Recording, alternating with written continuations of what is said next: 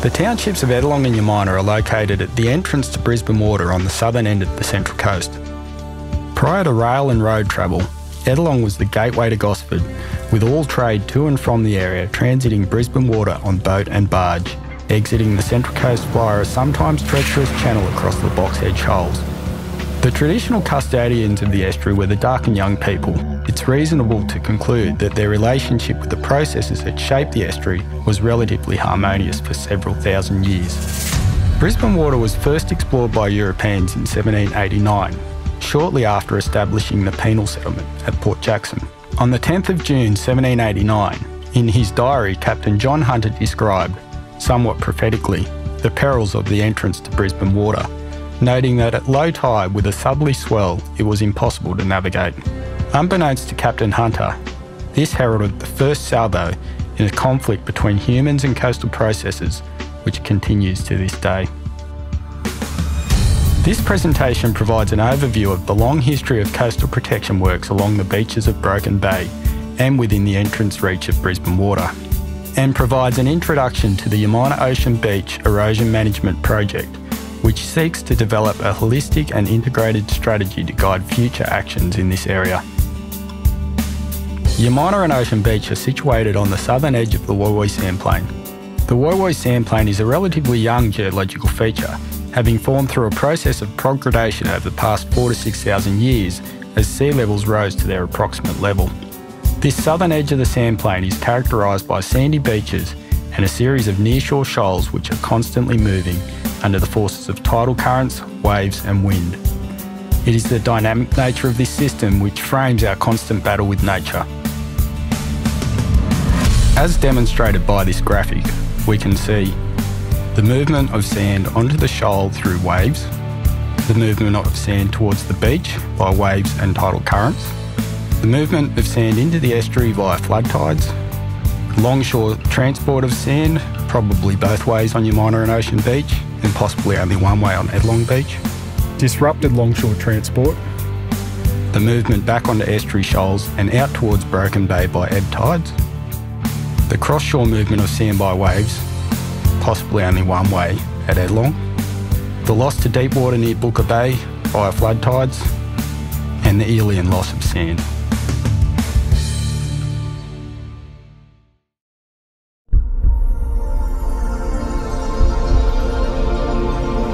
Prior to the completion of the Woy Woy Rail Tunnel in 1888, access to Gosford from Sydney was almost exclusively by water.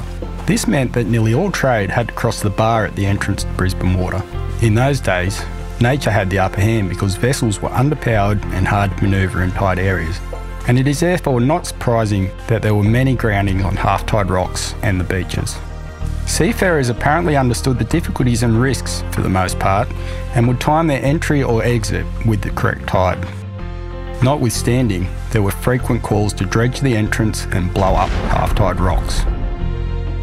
Calls for dredging persist to this day, and there are still people that would like authorities to entertain the idea of blowing up half-tide rocks or implementing significant engineering solutions such as training walls. The opening of the Woy Woy Rail Tunnel foreshadowed an intensification of development on the Woy Woy Peninsula. Ettalong was a popular tourist destination for Sydney-siders, and as such, this was one of the areas where expansion occurred first.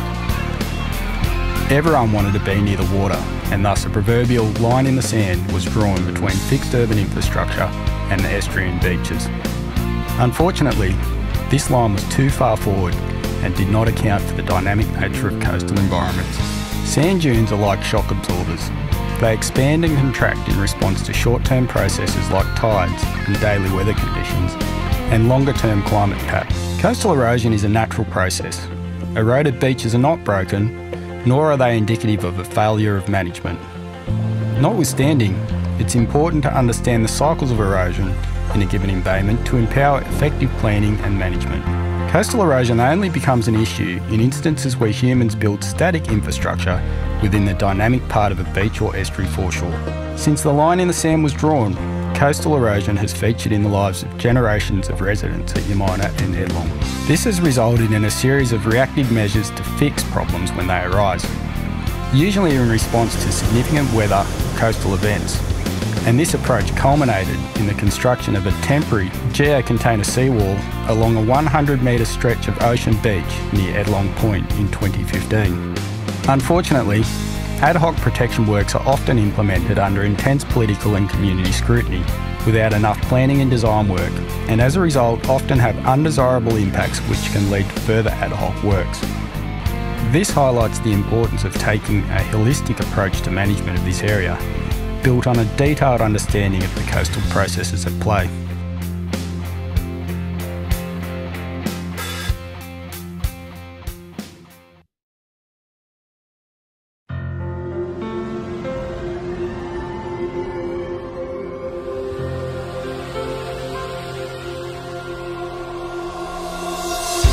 The first attempt to stabilise the foreshore of Ettalong Beach in the vicinity of Picnic Parade was undertaken in the 1940s when minor works were constructed to address localised erosion of the beach.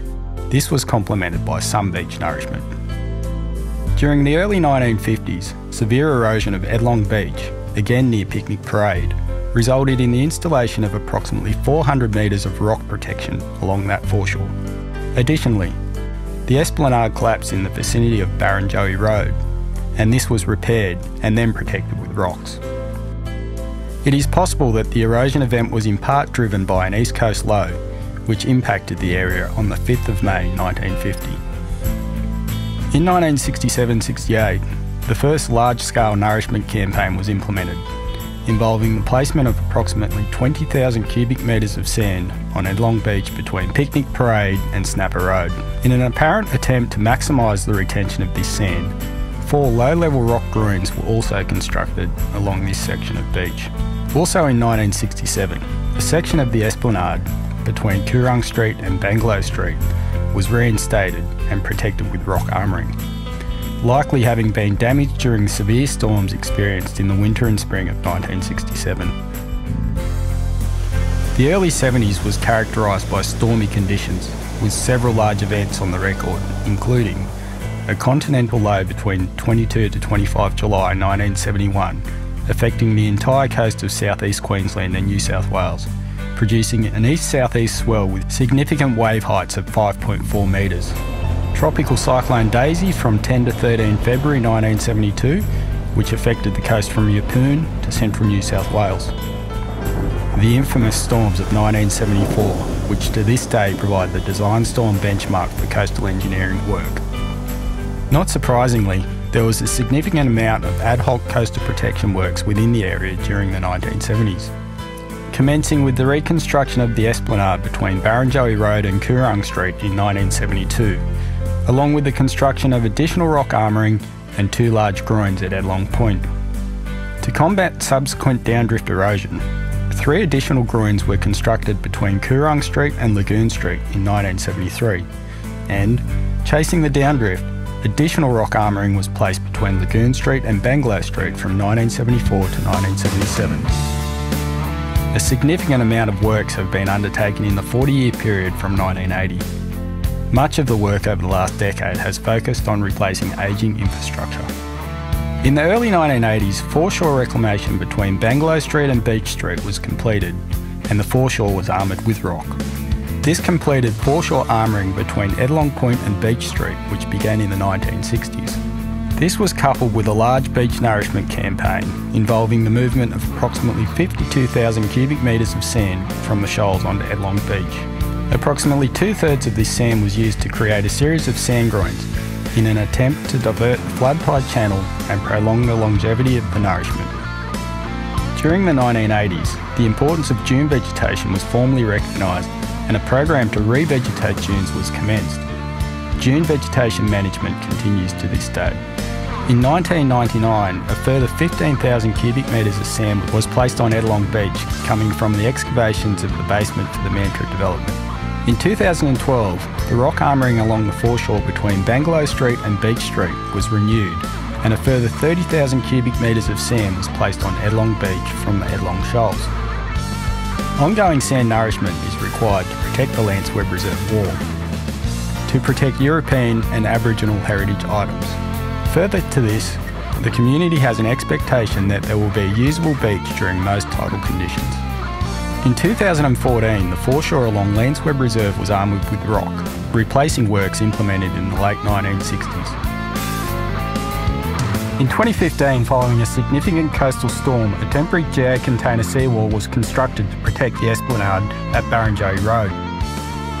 Additionally, a program of beach scraping was implemented between Ocean Beach Surf Life Saving Club and Ettalong Point, which was ongoing for many months until the beach started to recover.